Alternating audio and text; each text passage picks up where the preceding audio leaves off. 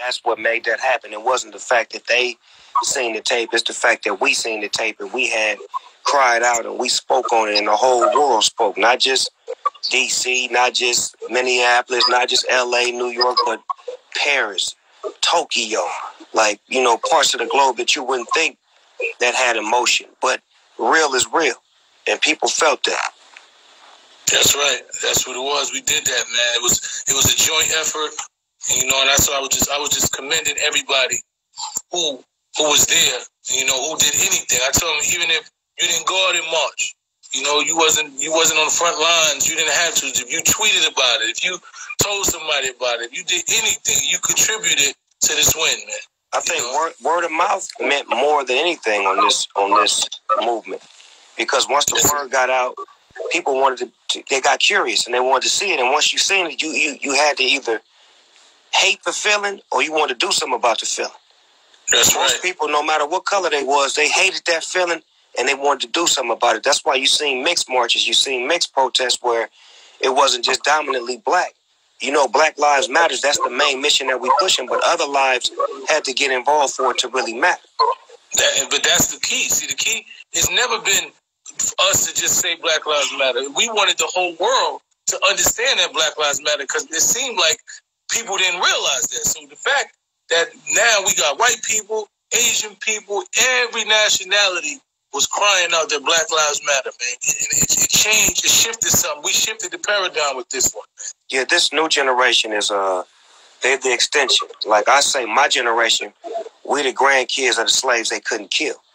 So naturally, we breeded this generation. You feel what I'm saying? So this generation is breeded up under us. And if you couldn't kill our grandparents, you definitely not going to kill us.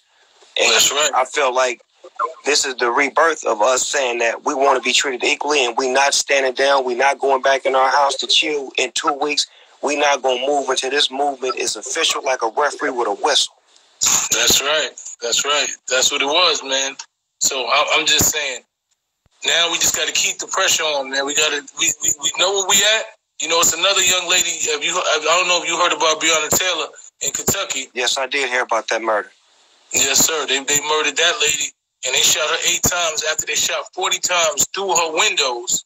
They knocked on her door to go do a no-knock raid. They just kicked through the door, never said they was the police, kicked through the door in the middle of the night. Her boyfriend shot 1 shot. They shot 40 shots. No, they never even went inside the house. They shot through the windows, hit her 8 times.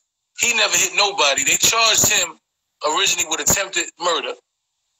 And none of the officers who killed her is still working. None of them ain't get fired. They ain't get reprimanded, nothing. You know, and she's just dead. So we fighting for that.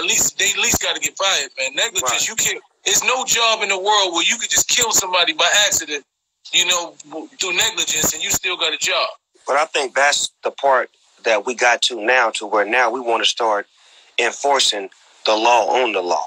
We need to give them some laws. They need to understand that they're not above the law. And we pushing for that, for the mayors and the governors to sit down and listen to us and say, look, police got to be held accountable.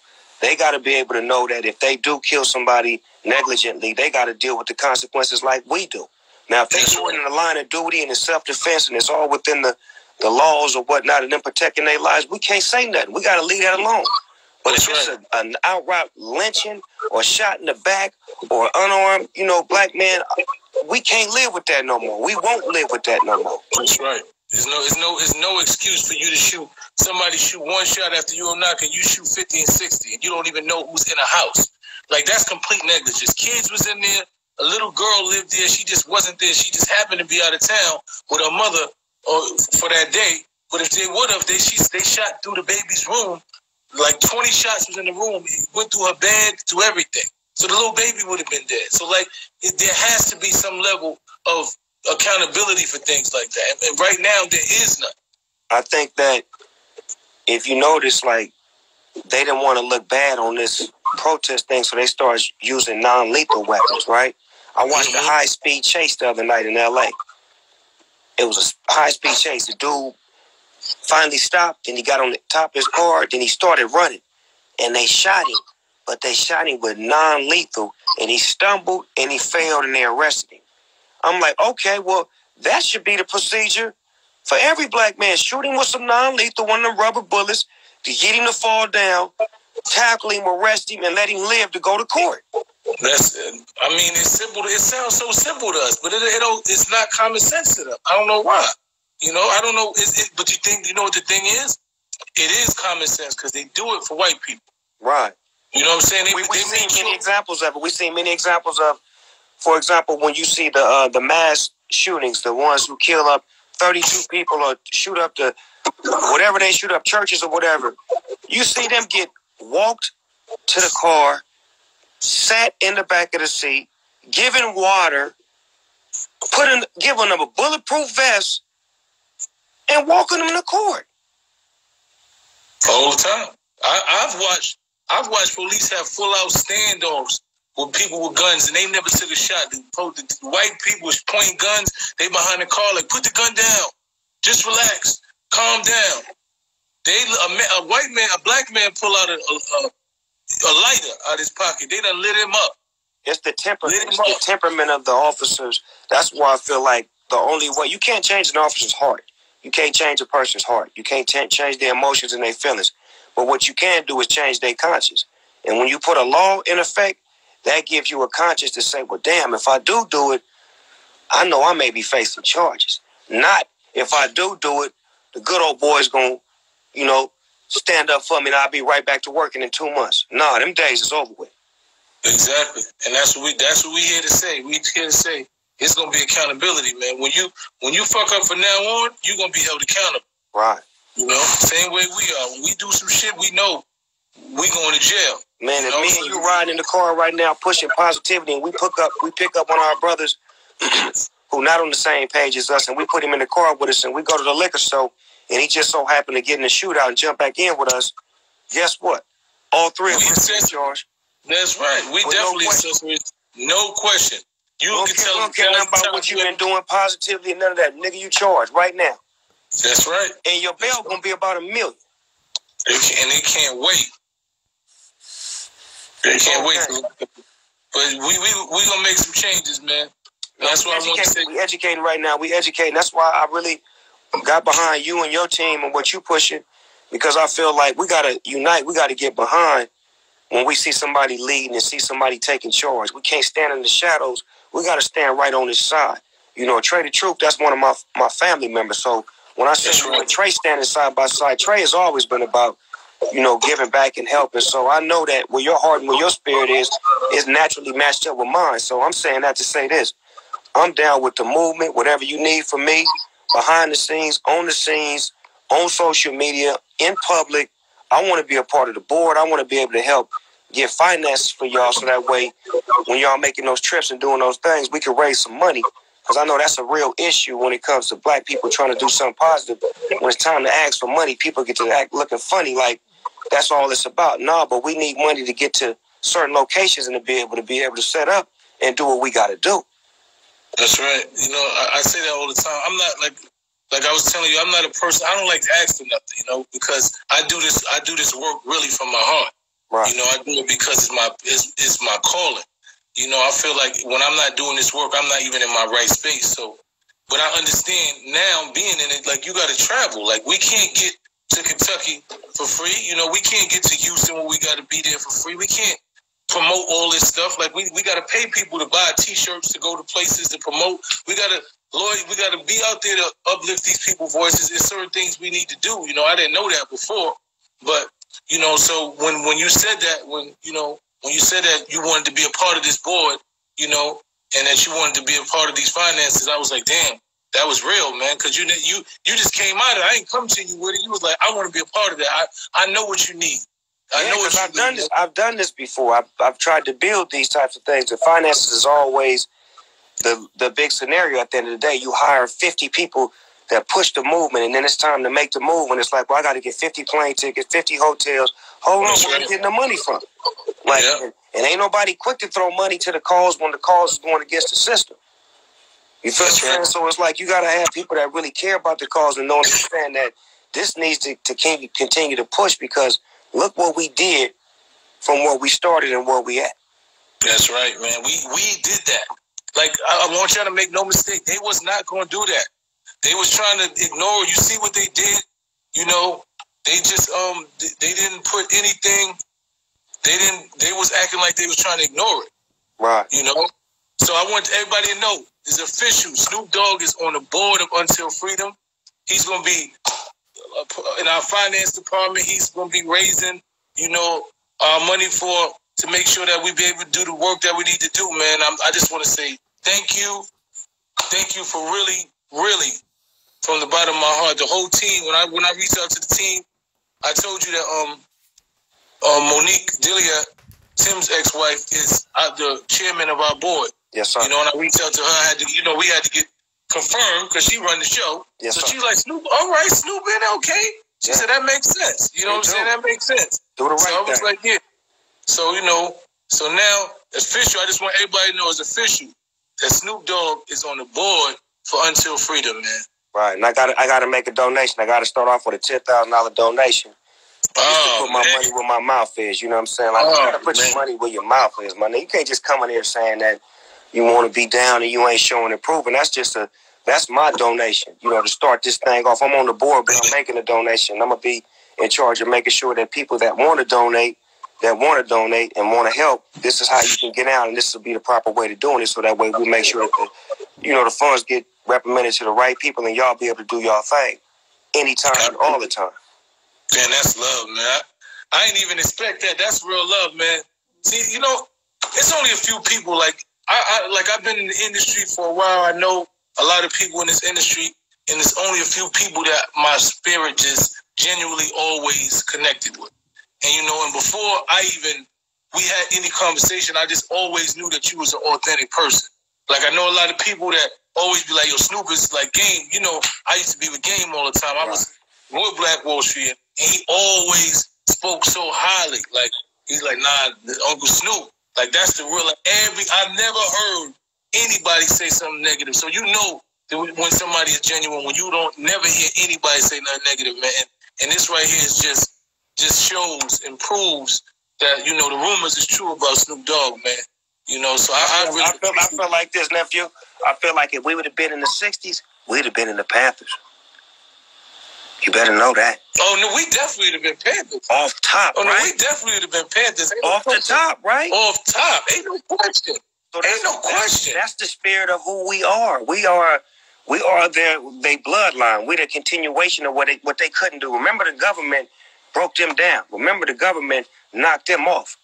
Yeah. They was teaching Black folks how to be really in tune with who they were, how to be self-sufficient, how to bear arms, how to know the law, how to really understand the system. You understand what I'm saying? So it's like, that's what we're doing. We're a new form of teaching that, but now we got help from other races, which makes it that much more dynamic, because now it's starting to affect them like it affects us.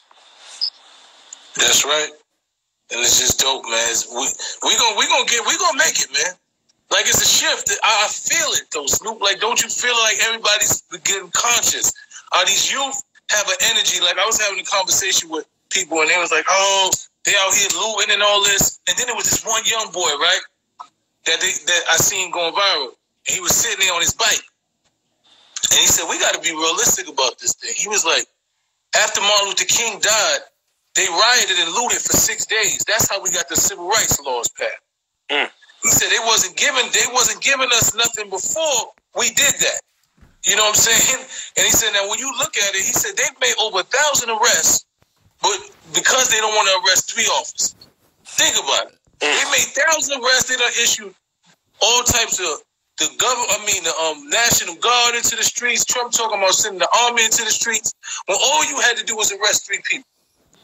Because they don't want to give us nothing. Right. That's not serious. White supremacy is such a disease that the ego, this is an ego. Because they'll lock anybody else in. You can do whatever you want to.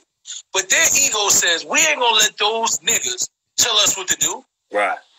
We'll do it when we get ready on our own. And if we decide. And when we do decide, he going to get the weakest charge. You know, and what happened was the people spoke. And people came out and said, look at God. The dude that got appointed was a brother who's aggressive on the job. Aggressive. Yes, sir. Keith Ellison. Aggressive. That's right. No let up. No let up. No. You know, and that was because we fought, man. It's because we fought. And they were sitting in the rooms like, okay, we losing billions of dollars. All type of shit is going down. We employing. The streets is crazy. We already dealing with the COVID-19. Now we dealing with this. This ain't going to work. We're going to have to fix this. Man, Minnesota better know better, man. They burnt that police station down, man. That's unheard of. Down. I was right there. I never heard of nothing like that as long as I've been living. The burnt a whole precinct? Snoop, I was right there. Them people burnt that precinct down. Them young kids, they, you know, and it wasn't, this is what I'm trying to do. These wasn't criminals, Snoop. You know, because that's what they try to make it seem like, oh, these are just thugs and criminals. It was a concerted effort of people. These was people that got jobs, college students, brilliant young students was sitting out there arguing, saying, listen, I'm not looting nothing else. This precinct is the reason why a lot of black people is dying. This precinct right here has falsely imprisoned a lot of my people. This prison is the reason why this precinct is the reason why all this is going down. We need to get this out of here. And they was willing to deal with, Snoop, they was willing to take whatever came with it. And it wasn't I know street people. These wasn't street people. At all. These we wouldn't do nothing like that. We wouldn't. I'm trying to tell you. I was looking like, y'all talking about the precinct? I'm talking about that was super gangster right there. Like, you know what? That was super duper gangster because we don't think like that. No way. We don't think like that, man. We run away from the precinct. We ain't running to the precinct. Man. That's what I'm trying to tell people. They talking about thugs. We ain't running to no precinct. We running away from it. Far away. We gonna get as far away as possible, man. So just seeing that energy, them young kids gave me so much energy. Snoop, I was sitting out there with them young boys and girls, and they was like, we ain't going home. And they started throwing tear gas, and the kids were standing there, run back, and they started throwing them back. They was going to war with the police. Like, we ain't going nowhere. This is how we have the right. Arrest the cops. I'm like, damn, this is different. But see, I like that energy. See, but that's why I say, like, remember the energy that we come from. Like, when the 92 riot happened in L.A., like, we cut from that Black Panther. We cut from that, the slaves you couldn't kill. We cut from that, so naturally we reacted. This generation is cut from us. So they double time. Like, they, like, really not with none of that. Like, zero tolerance. None. Because you know the thing is, Snoop, they don't have no fear. Every generation loses a level of fear because our generation never seen slavery. You know what I'm saying? The generation before us seen it. So they had a little more fear. We heard about it, but we never seen slavery. So we grew up actually in some level of freedom to where we could say, man, fuck y'all. They didn't go up to that. So this generation is seeing black people who are success. They got Uncle Snoop. You know what I'm saying? They got a black man that been doing something for 25 years that say what he feel what he say. He don't cap. He don't do none of that. When he feel like he feel, you ain't gonna disrespect him. His mind is he gonna speak his mind. They grow up seeing that every day. Right. So they don't have no fear at all. None. You know, so it's the way they move is way different. That's a fact, because my grandmother was a first generation slave. And the way she used to talk to us, she called black people colored people. Yeah. And that's just the way, that's how she talked. That's how it was. And that's how it was. So it's just, you can see the shift the shift in the paradigm, man. We ready, man. We ready now, man. But I want to say thank you. I know I ain't going to hold you too long, but I love you, man. I love you too, my brother. You better know. That's why we're here talking about it. We talk behind closed doors, but the public need to see this real brotherhood and this real black love and know that we for each other and we are each other. And that's what they need to start doing on the streets. So I want to shoot a shout out to all of the gang members, all the Bloods, the Crips, the Latinos, the Asians, everybody that's a part of the gang. We need to join up and become one gang right about now in a real way. That's right, man. We definitely got to do that. All the brothers, ain't no more crime between us, man. We're not hurting each other no more. I ain't with that at all. That thing is completely over, man. You know, that thing is completely over, man. I love you. I want to say thank you for tuning in. You know, once again, Snoop is on the border until freedom. We got Uncle Snoop. Look, we can't lose. We cannot lose, man. We can't lose at all, man. I appreciate you. I love you. I'm gonna give you a call. Yes, sir. And we here. Love you back, my brother. Stay strong and keep pushing that push. Thank you, King. Till we meet again. Yes, sir. Y'all better not play with me. Snoop Dogg is on the board up till freedom. Like, we ain't playing. We are not playing, man. Like, it's gonna change. The change we talking about is gonna come, man. I swear.